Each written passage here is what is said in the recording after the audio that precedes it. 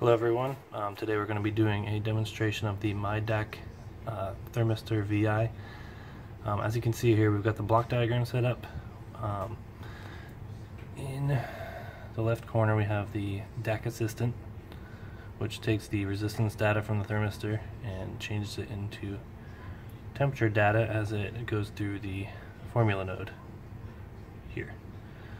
I also set up an LED indicator to illuminate when the temperature is between 70 and 100 degrees Celsius.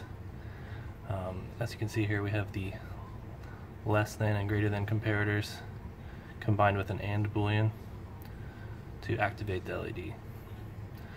Over here I have the VI currently running. As you can see, the LED is off and the temperature is reading 23.74 degrees Celsius.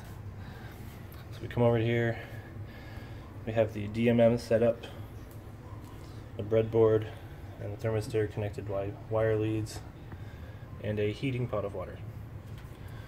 So as we put the thermistor in to the water, we should get a measurement readout on the VI. It is indeed close to boiling, so